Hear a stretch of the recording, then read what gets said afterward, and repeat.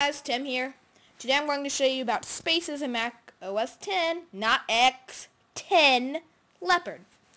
Spaces is one of those cool virtual desktops where you can have multiple things open in different places and it's really easy to find them. Now, that was weird. Is that 9%? It dropped to 8. Yeah, I'm just editing out my Final Cut Express tutorials, which are also here. Anyway, instead of Spaces, go to System Preferences, and it's either down in your dock right here, where it says System Preferences, or you can click on the apple and go to System Preferences. Click on Expose and Spaces, which is in the Personal tab, right there. And then click on Spaces. Now, what you'll want to do is enable Spaces. See, they're enabled now. And then you can always opt to show them in your menu bar, but I really don't do that. And then you can add applications to be in your own space.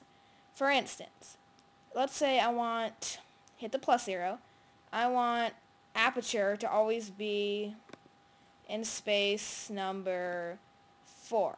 Then when you open aperture, it'll be in space number 4. But I'll explain that later because you probably are like, what is he talking about? I do not. Anyway, and then that's just that. And then you have spaces down in your dock, hopefully. If you don't, no big deal. Go to Finder, Applications, and scroll down until you see Spaces. Hey, look, there it is. And there's click and drag Spaces to your dock. Once it's in there, you click on it. Comes up with this weird looking thing. You're like, Tim, what is this? I'm scared. I'm going to pee on myself. Oh no. Don't worry. It's Spaces.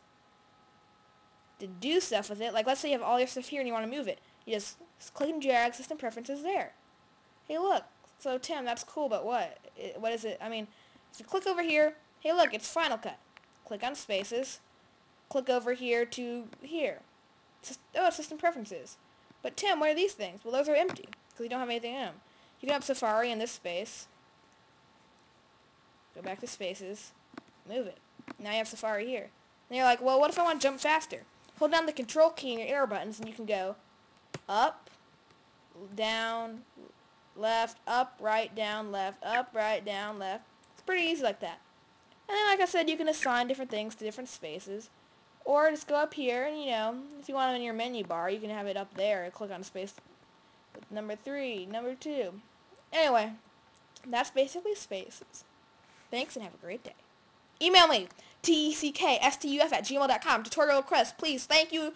Comment. If you hate it, I don't care. Rate it, please. It makes me happy. Subscribe. That makes me happier. Send it to your friend and favorite it. It makes me happy. Bye.